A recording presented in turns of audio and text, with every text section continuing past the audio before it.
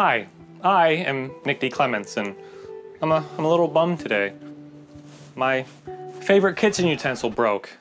A creature must have got it or something.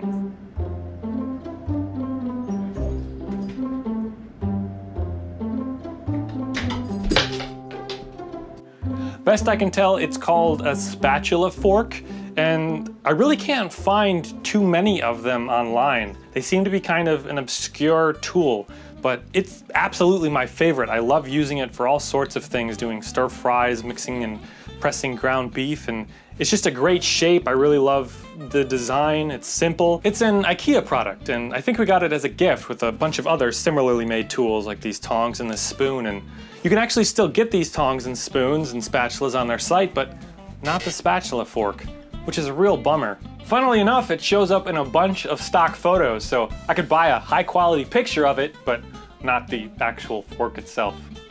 Now you might look at it and say, well, what's wrong? It looks fine. Well, I tried to fix it, but as you know, most glues don't work that well on plastics, and I just super glued this on, and while that might hold to make it look good, it's not gonna hold for function. I could maybe try and drill a hole through and like insert a wire or something, or try and find a glue that will stick, but probably any glue that might actually work might not be that food safe, and you probably wouldn't want to be cooking with it, so if fixing it's out of the question and I can't buy it again, then I guess the only option is to make it. I have a cheap spatula here from Walmart. It's pretty much the same size, has even almost the same curvature. The handle's a bit bigger, but I figure I can just cut out that spatula fork shape from the existing spatula and see how that works. Should be pretty easy.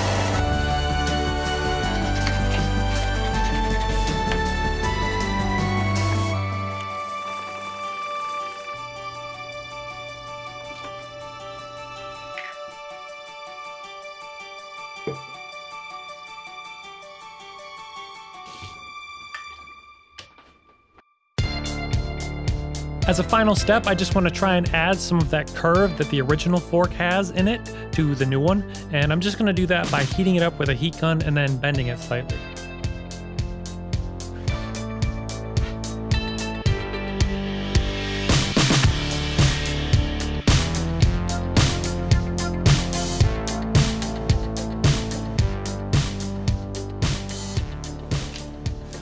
Well, I am super excited with how well this turned out. I think it's a great recreation of my broken spatula fork. I love how easy it was to do. This plastic cut like butter on the bandsaw, and getting it to the final shape took no time at all. I think this is a great method for making your own custom kitchen utensils from existing ones. So I guess the only thing left to do is just to put it through its paces.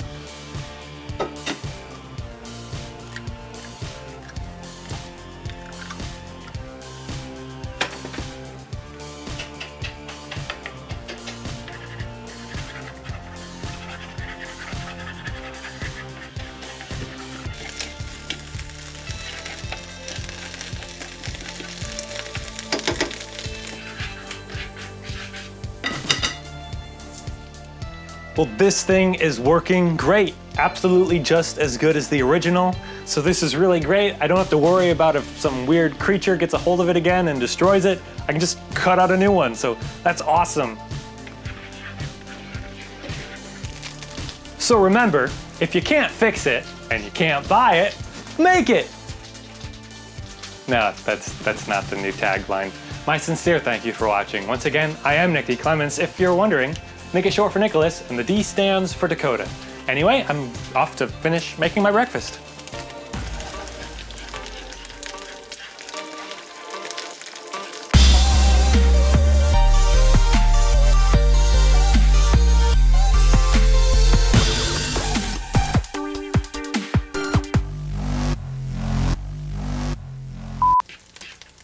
They're really good breakfast burritos, so I might do a video on them one day.